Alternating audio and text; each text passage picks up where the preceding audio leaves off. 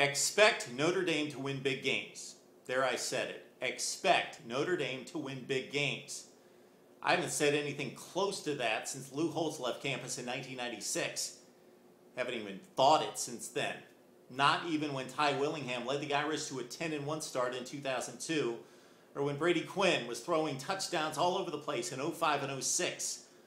Those teams were paper thin. They were paper giants. They were slow. They got exposed late in the season against really good football teams. But this Notre Dame team is different, especially on defense. Mark Rogers TV here to preview the Irish and the Stanford Cardinal, number 17 in the nation, taking on number 7 Notre Dame at Notre Dame Stadium on Saturday. Yeah, the defense is different. Fast, athletic, tenacious, hard-hitting. The front 7 is a wall. Dominant, top 5 in the nation. Giving up just 8 points per ball game. Just 3 last week against Miami in a 41-3 rout. And yeah, the Canes are down overall, but the offense is pretty good. It scored 86 points against 2 BCS conference teams the previous 2 weeks. Manti is a monster. We all know it. He gets all the pub, and deservedly so.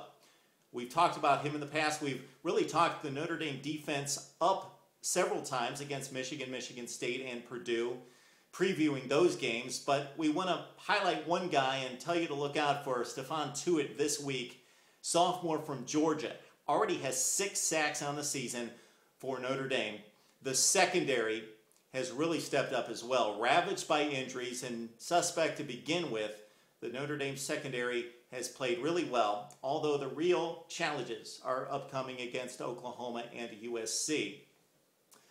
The Irish offense has been steady, not turning the football over like it did in 2011. So credit the sophomore, Everett Golson. 3 touchdowns, 3 picks, 60% passing, but he turned in his best throwing effort last week against Miami. 17 of 22, so Coach Kelly opening things up just a bit and giving him a little bit more leeway in the offense in running the Irish offense. That is still a ground attack led by Sierra Wood, ran for $118 against Miami. Theo Riddick and George Atkinson, the real home run threat. 123 against Miami, averaging 9.3 per carry. Okay, that's Notre Dame. Stanford, they've got the real X factor on the field. It's not Golson so much. It's Josh Nunes. Josh Nunes is completing 54%. And if you saw him play against Washington on the road, the Stanford loss, he was horrible. Then he comes back and plays really well when Stanford needed him to put points on the board and barely getting by Arizona in overtime, 54-48. Nunes had multiple touchdowns throwing and rushing in that game as the Cardinal came through on offense. So Nunes, the X factor, he's got a couple of tight ends who are really good. I don't know where Stanford gets these guys. You've got Ertz and Tololo. Tololo gets downfield as a tight end, averaging almost 20 yards per catch. He's got a couple touchdowns, as does Ertz. The Stanford defense, we talked it up in the preseason, and we especially talked it up big after handing USC that loss in which Barkley only scored 2 touchdowns against the Stanford defense, especially the front 7 really got after him. But then they turn around, and against Arizona, an Arizona team that got shut out by Oregon, Stanford gets blasted for 48 points and 617 total yards. But a couple footnotes here. They got the stops in the 4th quarter and in overtime when they needed them. And their top cornerback, Terrence Brown, had to leave the game in the 1st quarter, and he should be ready for the Irish. So Notre Dame, Stanford, very similar football teams.